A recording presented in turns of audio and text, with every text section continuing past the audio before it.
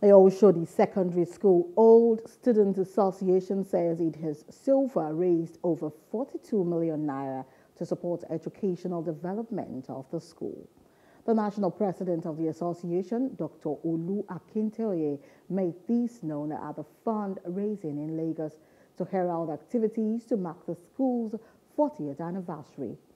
He said members of the SEDS had also raised funds to build a well-furnished library to their alma mater as a way of giving back to the school.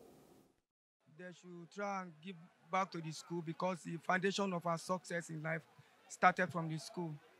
So they should try to look for a project to do for the school, like the one we did yesterday that was commissioned by the Minister of Education of Lagos State. That we renovated the home economics lab of our school.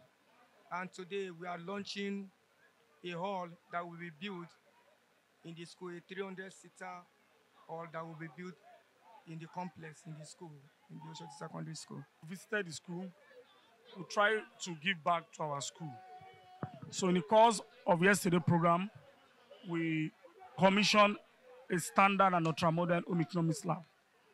We also gave photocopier machine to the school, 3 laptops, and at the course of the celebration, there were novelty matches and a lot of things, just for us to remember those days we spent in the school.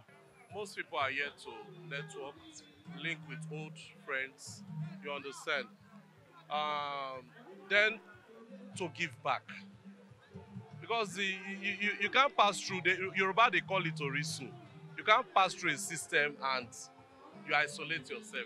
So I really thank God for everybody that has made it here today. And giving back to the society is also necessary for us to do because this is where we belong.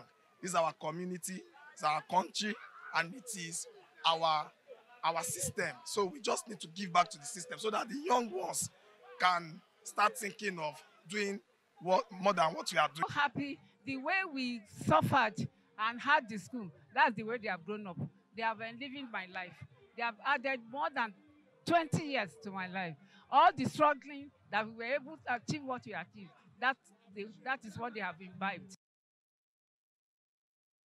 Hello, hope you enjoyed the news. Please do subscribe to our YouTube channel and don't forget to hit the notification button so you get notified about fresh news updates.